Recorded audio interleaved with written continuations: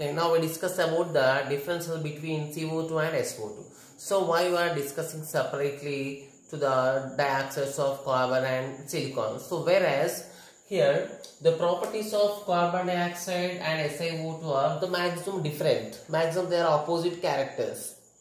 But why we are discussing means here the carbon dioxide, this is silicon dioxide. Whereas carbon and silicon both are belongs to 14th group. So both belongs to 14th group and both are having Z configuration, NH2NP2 having 4 valency electrons. Even they belong to same group in the periodic table, same valency configuration, same number of valency electrons, they are showing different properties. Why?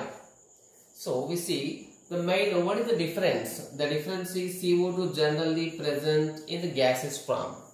So whereas this SiO2 present in solid form. Okay, it is a perfect, it is known as, generally it is known as covalent crystalline solid. So very important covalent solid. Generally in covalent compounds very few crystals are there. That is a diamond, graphite, boron nitride, aluminum nitride. Very few crystals are there. But one of the crystals is crystal solid is SiO2. Okay. So this is a gaseous form. This is a solid form. So why it is gaseous form? Why it is solid form means in CO2. So we know the CO2 structure. So it is like this. Means the many of CO2s are like this. The CO2, many of CO2 are like this with linear structures, but there is a weak van der Waals attractions are present in them. What means so in the C double bond O means these bonds are very strong. These bonds are very strong, but means it is up to individual character. This CO2 is stable, this CO2 is stable, this CO2 is stable.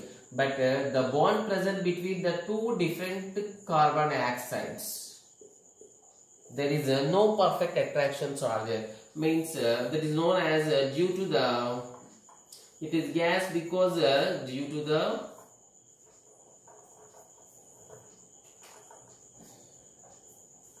weak intermolecular attractions.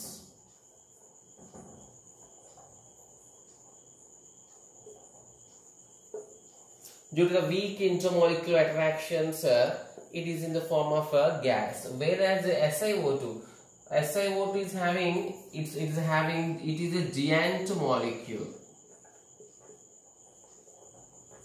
The giant molecule nothing but is known as, say, polymeric molecule. So that's why it is in solid form. So how its structure takes means, if you see this SiO2 structure, so it's polymeric means the many number of giant molecule means so many number of such molecules are connected together. So see this.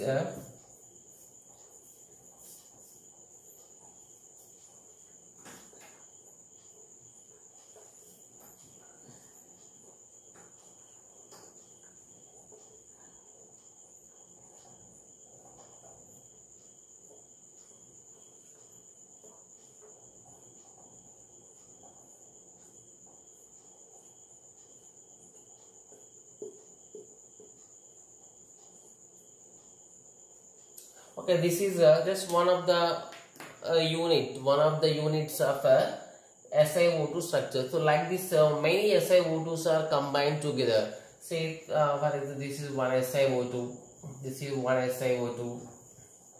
So like this, many SiO2s are connected together.